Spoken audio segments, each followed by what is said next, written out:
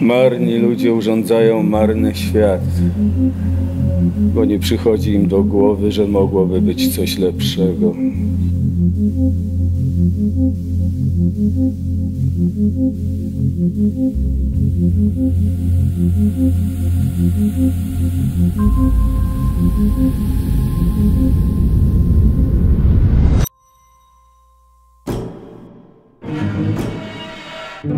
Polska jest niema i bezwładna, jak trup.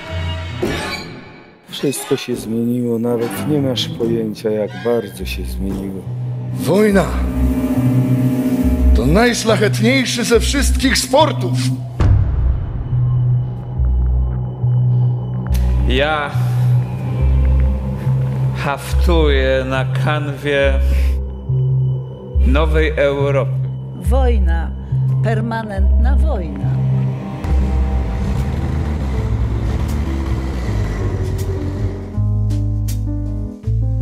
Wszyscy mamy w sobie coś zepsutego, gnijącego. Walczył pan kiedyś z trupem? Co? Nie. Proszę pana, zostałem pozbawiony wolności, bo przeciwstawiałem się indoktrynacjom nazistowskim. A czy pan kiedykolwiek był pozbawiony wolności? Nie chcę ci tego powiedzieć, bo opiszesz mnie w swojej kolejnej gównianej książce. Co pan tu w ogóle robi? A co was tak dziwi? Zawsze tak było, że kobiety pokonanych idą do łóżka ze zwycięzcami. Never. Never. To samo działoby się w Ameryce, gdybyście przegrali wojnę. Oh, never.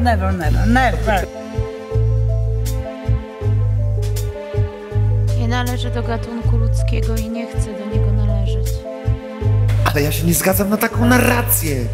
Ale przecież nikt się nie każe zgadzać. Nikt się nie każe zgadzać. Naprawdę.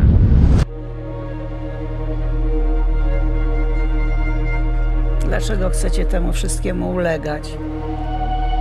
Poddawać się temu wszystkiemu?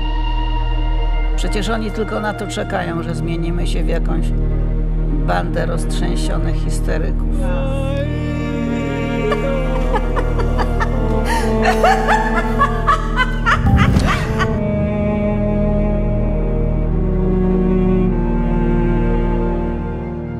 Uciekają, wszyscy uciekają.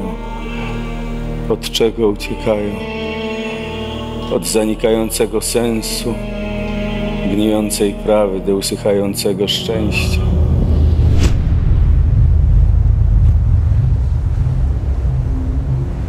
Wszyscy czekają na wielkie Kaputt,